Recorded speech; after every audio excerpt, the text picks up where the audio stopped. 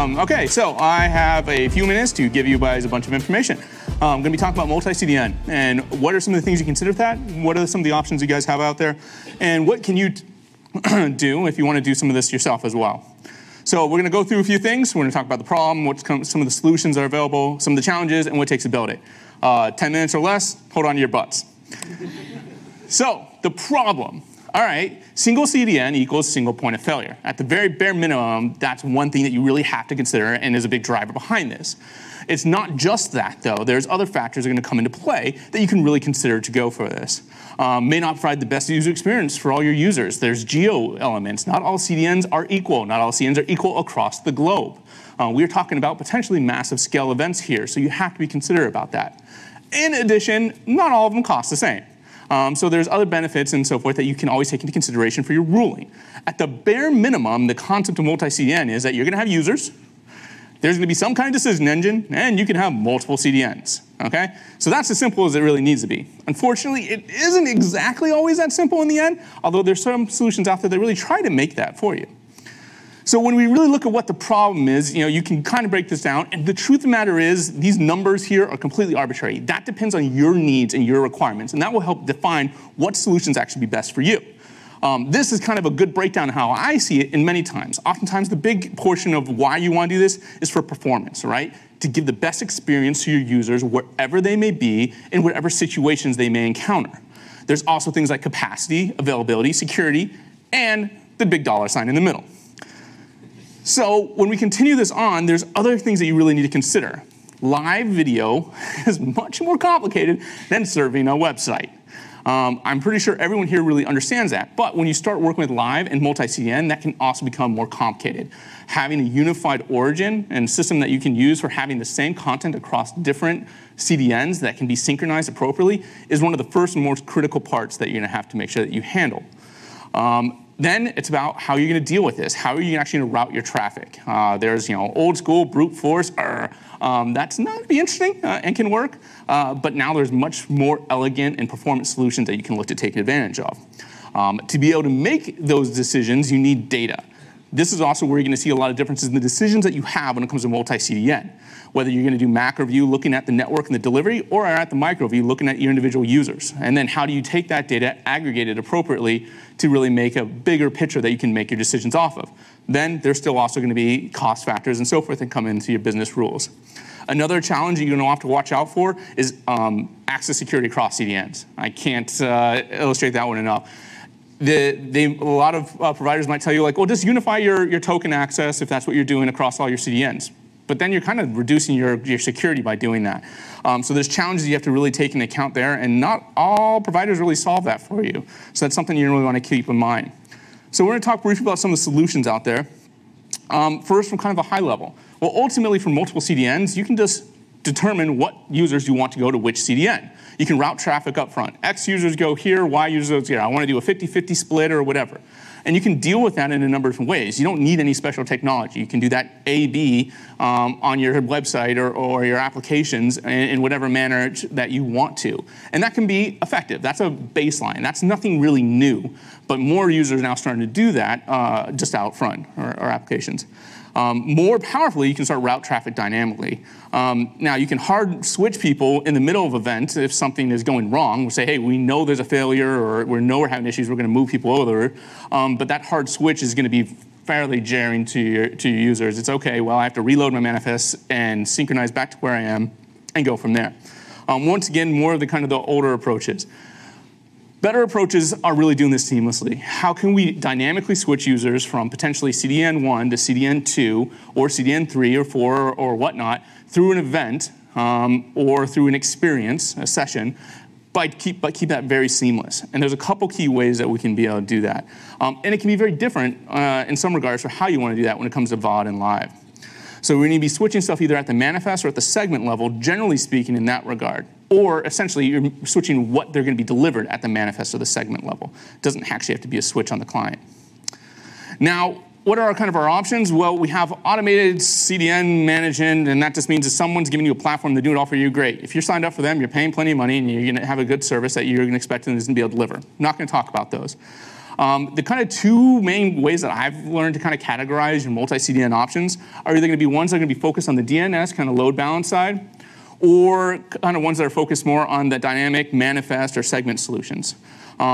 Ultimately, this can be done at either the client level, so in your applications, in your video players, or at the delivery layer. It can be seamless. And this, once again, comes down to a lot of decisions you're going to have to make as to how much effort am I willing to put into this, and what do I really want to get out of this? Do I want a seamless solution? I don't want to have to worry about the application.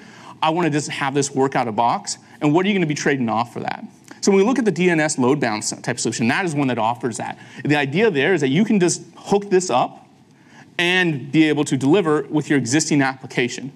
And ultimately, you're going to be relying on a provider. Sodexis is one example for this one, where you point your CNAME or whatnot over to them, and your traffic's all going to route through them, and they're going to make decisions as to what content they're going to deliver, assuming that it's unified across your origins. And you can work with almost all the different providers, or if you're building your own, determine what kind of rules. You want a static, you want a round robin, you want a weighted round robin, you want geo-based. So hey, I know that CDN1 isn't do much better in East Coast North America versus Australia, right? And therefore I can use a different provider out there. As well as performance-based. And that's usually the bigger one, is that you can use stuff that, hey, instead of just a forced set of, hey, these users go here, these users go there, and that's a good way to start, but you can dynamically switch between alternate options in different locations. The other option is going to be something that's doing stuff to what is being delivered or done on the client, so either service or client base for adjusting what you're feeding to the player and telling it to request. Now, that can be centralized or distributed system with automated rules, just as similar as a DNS type solution. But generally, the context here, this is going to be API driven in some fashion, or an automated system. And once again, you have a lot of good key ideas of how you can choose to distribute it and the business rules you can set up around that. Also, once again, focus back into your QoS and your QA, that can be done at the player or in the network as well.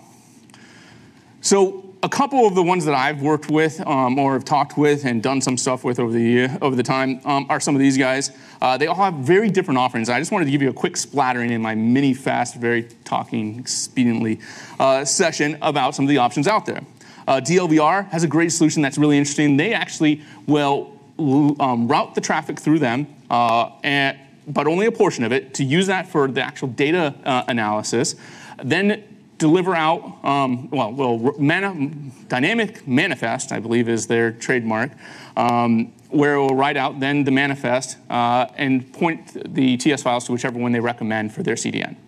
It's still CNAME driven, but it's not a DNS solution. And it's really cool how they actually use their system to monitor out the traffic. StreamRoot has a Compass solution, which is a completely client-side solution, at least primarily. You implement this, it can then integrate into your different applications across the platforms, and it will automatically do this based off of their data aggregation and QoS network as well as client-side and distributed. Sodexis is a larger scale DNS-based one. They do a lot of tag-based monitoring as well. So they have tons of different stuff out in their radar system that will go and ping and get you idea from a mass amount of both servers as well as users to try to help guide and understand what their network level is doing. And then Conviva is on the complete opposite, that they just provide an API. Conviva is great for real-time analytics. They have tons and tons of data. They can take that further and give you precision data for when and what to switch to from a CDN perspective, and then you can choose how to do that yourself. Now, do you need any of these? No, but these were kind of a different variety of the options and the type of solutions that are out there, so I decided to give those on there. Now, when we look down into some of the deeper challenges, just some things that I've run into that I thought I might kind of call out is stream-based measurement versus tag-based. Solutions that are going to do tag-based, meaning that they're using these kind of preset little chunks and files that they're going to use to poll to determine this, aren't always the most optimal because it's non-realistic. And CDNs can actually identify some of that stuff and adjust for this a little bit. So there's some stuff that's good to consider there. It's always best to be kind of measuring closest to the metal, right? We want to know what's actually happening. And ultimately, that's what become one of the biggest deciding factors in your multi-CDN solution is how do you want to measure that? Do you want to do that at your individual user level and aggregate that? Do you want to do that at the network level and what's kind of going on? What I refer to as user select CDNs. When you work with a larger pool of CDNs, you're going to have ones that are like, hey, I'm a Comcast user. I'm on the Comcast CDN. I can have the best experience and the cheapest cost to the provider if I'm using the Comcast CDN versus using Akamai, which might normally take precedence. But I need to be able to identify at the client level or in the delivery level, is that person on that network? Verizon network, same thing, right? So there's more of these now type of CDNs that also can serve specific user bases differently. Dynamic ad insertion. This can be a challenge for certain ones, especially if they have a client-side solution. And even in general, that can be a bit of a challenge. If you're doing client-side ad insertion, that is a challenge that you need to take into account, and that has a different mix of requirements that you have to consider potentially. Security, I mentioned this briefly as well. And that's if you're using token access security across multiple CDNs. I don't really think that's the right solution to unify your tokens across all the CDNs. And if it's not, that's not something that all the providers always actually handle for you. They're like, oh yeah, you just want to unify it. Like, yeah, but that just means if one's compromised, they're all compromised. Having solutions to be able to do that appropriately is achievable, but is a different challenge that you have to take on. Same if you're dealing with DRM and so forth. If you're ever moving users at a kind of a, hey, well, we know of a problem, we're moving everybody over. If this is a million user event, watch out because you don't want to take down a CDN POPs with too much traffic coming over all at once. So pre-warm it, deal with it appropriately. I just like, Halloween, come on, it's T-Rexes. Anyway, when you want to build something that custom at the client level, there's a couple options that you can consider. I'm just going to go over you guys 2 of them that we've worked with, and that can be kind of interesting. So one idea is that you can go ahead and create a dynamic master manifest at the client and feed that in. This is achievable on most of the platforms out there. We've done this for the Android, the iOS, as well as web-based solutions. And the idea is we can take different, what would normally be our set-level manifest or different CDNs, and combine that at the client into a single stream set-level manifest, or top-level manifest, and then be able to feed that directly to the player. And then it becomes seamless. And we can use weighted or other logic to determine which order we want them, and be able to go from there so that it will automatically fail over if the client runs into an issue, specifically 404 or other reasons that it would go over to a different variant set, it can then switch over to a different CDN. The benefit of this is it's pretty cool and it's fairly easy to work with, but the limitations are it only do it on errors, and you'll have to manage that and be able to go from there. Concept is you can point out different, what would normally be top-level manifest, dynamically combine those into different rendition sets into a single dynamic master playlist on the client, feed that over, and then the players will just deal with this normally on their own. The way that this would then look is you'd have your different ones that kind of go in your A, B, C sets, and you can still keep your ABR, but it's going to handle this on any failure, and it'll go back between the different CDNs. And like I said, you can use whatever logic you want to determine what order they're going to go in. You can take this one step further as well, and you can do a dynamic proxy manifest creation. So the concept is somewhat similar. The idea here, though, is that you're just going to provide a proxy into your actual player manifest that's delivered to your player engine, and then you intercept those requests. This is also being able to be done on all the primary platforms as well. And that just means that you're able to take that request, say, hey, oh, this is requesting a manifest with this rendition set, and then at the client layer, determine what logic you want, and then route it to whichever one you want. This is similar to what things like, kind of similar to like what DLVR does and so forth, but at a broader spectrum.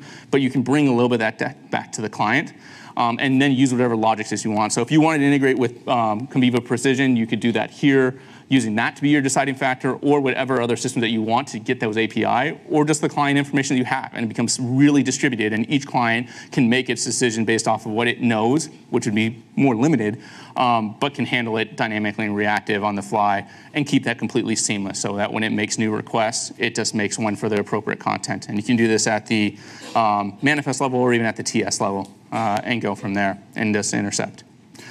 Keep in mind, if you're using some of the libraries that are out there, or the providers are out there, sometimes they're going to challenge if you want to use something like this with it, because they're kind of doing some of this, depending on which ones at the client as well.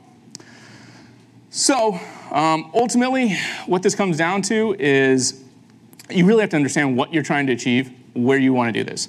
You can do multi CDN without changing anything at the client layer if you want to. That just means you have to handle it a layer above.